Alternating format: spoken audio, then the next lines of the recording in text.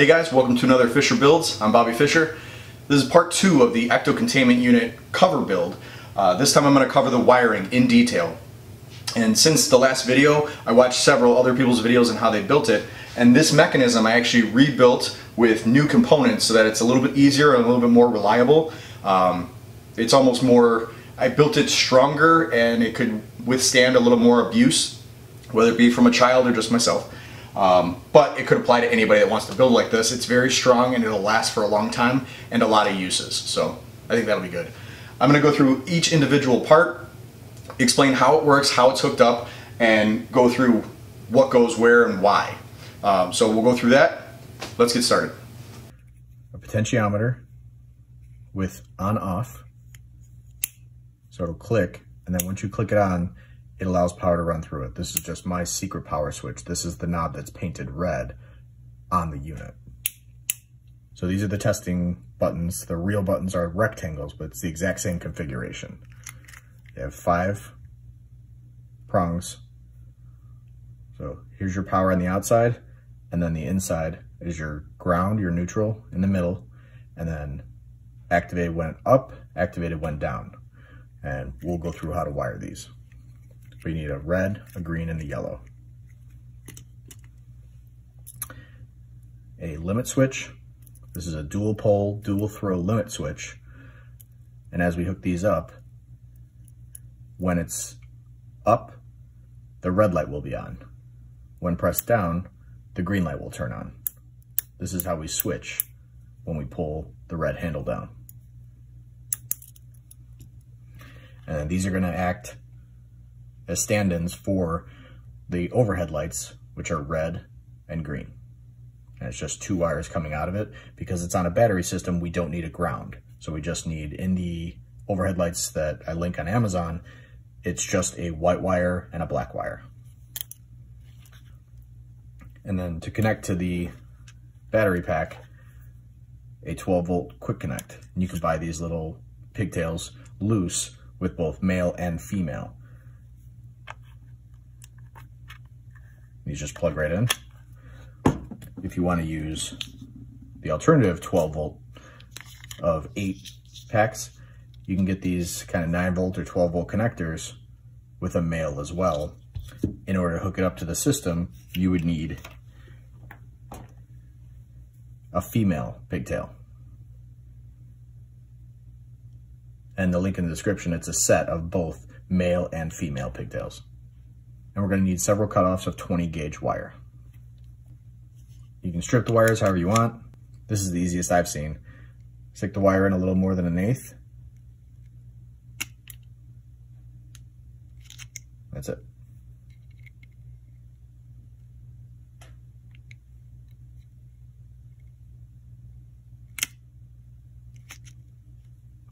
I'm just squeezing, that's all it does.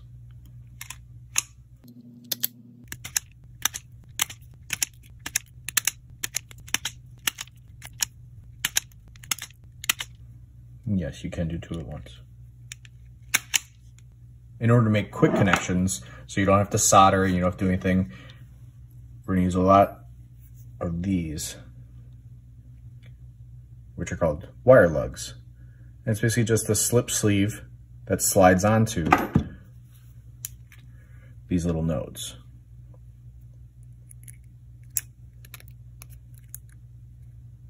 Okay, these are 2.8 millimeter to go with these buttons as well as the big rectangular buttons. And you can see there's a little dot. That's actually a nub that kind of locks into these slots, giving a nice strong connection.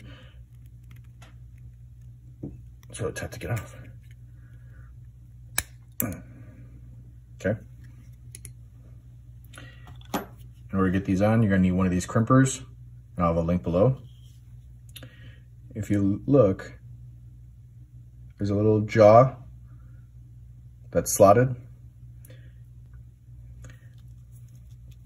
So you load this in face down with the opening at the bottom of the jaw, and then slide your wire in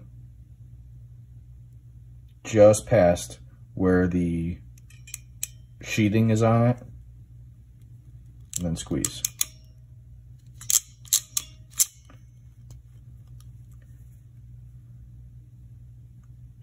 And now I can plug this end in.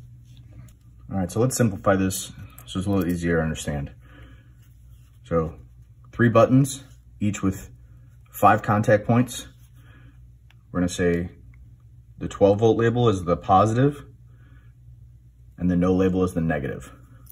So we'll just put that on the left. So we always have a reference point of where to position the buttons. We have a potentiometer, 3 contacts for control, on-off contacts. Those are the only ones we're using. We have a dual pole, dual throw switch, 6 contacts. We'll call the top the one with the button. It's going to be positive, negative, common. Positive, negative, common. Label side, blank side.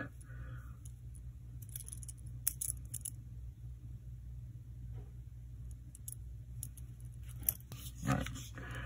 To illustrate how to get things to work, I'm just going to separate them by colors. Okay. How to make the red button work, how to make the yellow button work, how to make the green button work, and jumpers that just supply power or connect things that otherwise wouldn't be. So blue is kind of the neutral helper. All right. From the battery, we're going to connect one of the pigtails to the potentiometer. From the battery, we're going to connect to the positive, the labeled 12 volt of the red. I'm going to leave it short because multiple wires are going to be coming into this point. I twist them together and then put an extension on so it's a single plug, not multiple plugs trying to get on the same contact. So leave them short and then you'll wrap them together and put a single contact in. All right, then at the potentiometer, going to leave one short because we're going to connect it again. So from the negative of the potentiometer, it goes to the center of the red. And then on the red button, if you connect the negative on the red to one of the sides, these indicate if it's going to operate when it's up or down. So if we press the button in, the light turns on. That's what we want. On this configuration, if you connect these two with a jumper, now the red light will work. You push the red light in, it'll turn on when pressed. All right, now to make the yellow light work. Connect from the center, and here you'll have a dual junction as well. From the center pin on the red to the positive, basically you're drawing power from this battery loop going out to the positive of the yellow. Just like before, we're going to do a jump. On my configuration, it's this way. Yours may be this way. Make sure you test it. But if these don't turn on when you press, you might just have to switch this jumper between the outside, between the negative and the outsides. And then go from the center to the positive. So these are connecting.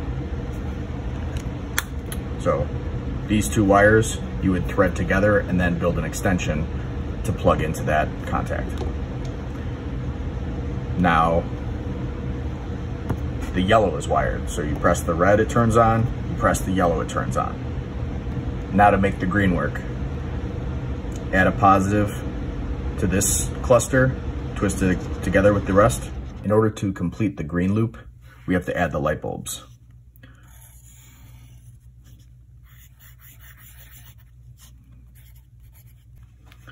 Each light bulb has 2 wires coming out of it. We'll just call it positive, negative. Should be a black wire and a white wire. At this contact, you'll have 2 wires going into the same lug nut. You're just going to tie them together, split them off, and have one go to the green.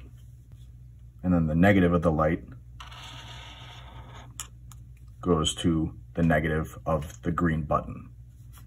The negative of the green button is going to go to the dual pole, dual throw switch, and the common on the green side is going to go back to the potentiometer, we'll call it the negative side. These two can be tied together and jumped to the contact.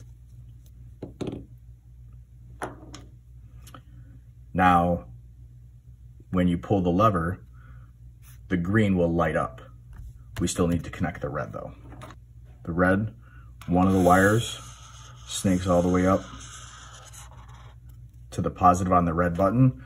So when you press it, it'll turn on. The other side goes to the positive on the dual pole, dual throw switch on the red side. And the common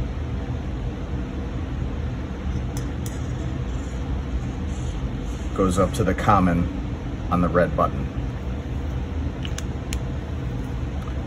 So when this is pressed, these connect to the red light. So the red light will turn on. When this is pressed, the red light will turn off, the green light will turn on. And that's the wiring. And don't forget, I added quick connects from the bulbs to the buttons. So you want a male or female coming out and connect A to red and B to black. And then C to red, D to black. And then you'll have male, and then on the other end of these wires, you'll have their counterpart, whether it be female or male, it doesn't matter, as long as they obviously go together. And then I also have a quick connect here, connecting these all together.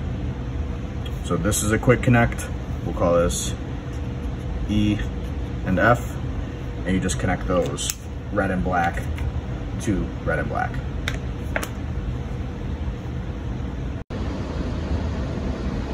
So to turn the system on, potentiometer, doesn't matter if you turn it all the way up or just past the click.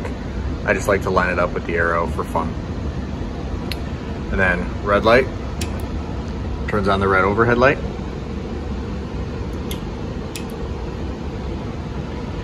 Yellow light, turns on the yellow button. Green, you don't have to press. Pull the lever all the way down, and the lights switch from red to green.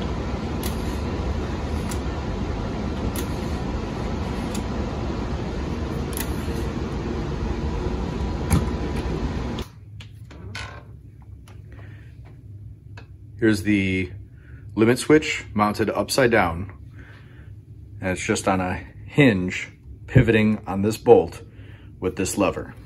So the lever comes up and then hits the limit switch, and that little roller right at the end of the limit switch allows it to roll along the board so it doesn't get too compressed.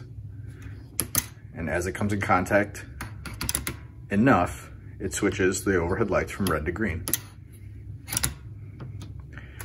There's a spring attached at the base of the lever, and then inside the box, guiding it.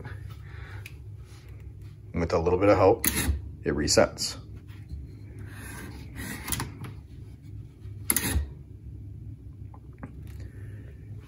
And this slot is actually tapered slightly, skinnier at the bottom, so when this is pulled down, it'll catch and leave the overhead green on, just enough. And then a little bit of help, it resets. It's a little added kind of rudimentary function. You could use magnets or something to catch it, but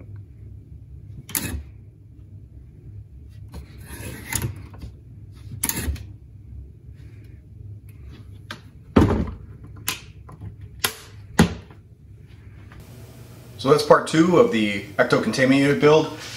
Now everything's wired, no delays, and it's reliable. It'll fire every time. So that's for part 2. Part 3, we're actually going to go through and weather this, make it look a little more grimy, using some acrylic paints and some oil paints, just to add a little bit of age, like it's been here for a minute. And check that out. It should be coming in the next few weeks. Appreciate it. See you next time.